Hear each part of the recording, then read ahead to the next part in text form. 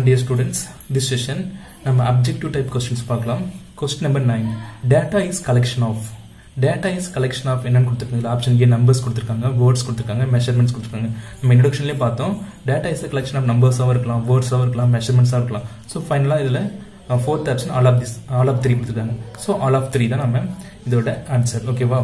அதுக்கு அடுத்து the number of items an observation occurs in the given data is called as the number of items an observation, அதாவது number of times என்ன நமக்கு number of times எது நம்ம வந்து occurs ஆகும் அப்படிங்கறத நம்ம frequencyல தான் சொல்லுவோம் இல்லையா.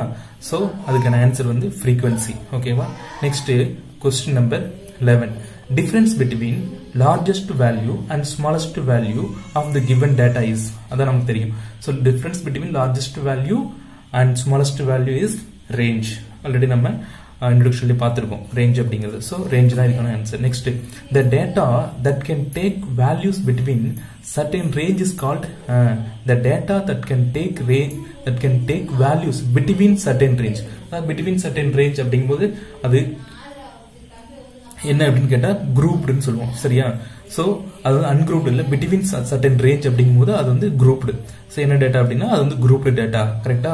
between certain range நம்ம டேட்டா எடுத்தோம்னா அது பேரு grouped data. Okay. Next one, inclusive series is a dash series. தெரியும், நம்ம ஆல்ரெடி இன்ட்ரோடக்ஷன் பார்த்தோம். inclusive series is discontinuous. inclusive series is a discontinuous series. ஓகேவா?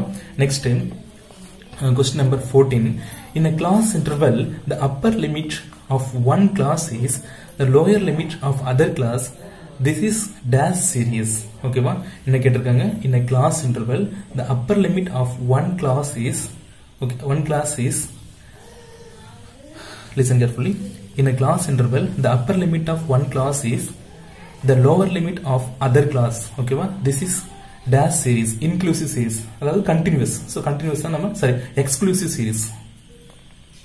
So exclusive series is the right answer here. ஓகேவா? So இது வந்து continuous அப்படிங்கிறது exclusive series. Right answer. Okay, next question number 15. The graphical representation of ungrouped data is dash. Graphical representation of ungrouped data, not a grouped data, ungrouped. நம்ம histogram grouped data க்கு வரும். அதுக்கு அடுத்து frequency polygon grouped data க்கு தான் வரும். ஓகேவா? So all of this வராது. சோ pie chart நம்ம லாஸ்ட் டைம் பார்த்தோம் இல்லையா? சோ அந்த pie chart தான் ungrouped dataவை நம்ம ரெப்ரசன்ட் பண்ண முடியும். Okay, so pie chart is the right answer for this. And question number 16. Histogram is a graph of dash frequency distribution. Histogram is a graph of dash frequency distribution. Okay, நம்ம already ஃபர்ஸ்டே பார்த்தோம். frequency histogram is a graph of continuous frequency. சரியா? அது வந்து discontinuous இருக்காது. So gap இருக்காது. So continuous frequency distribution. So answer is continuous. Next question number 17. Dash is a line graph for graphical representation of the continuous frequency distribution. Dash is a line graph. ஓகேவா?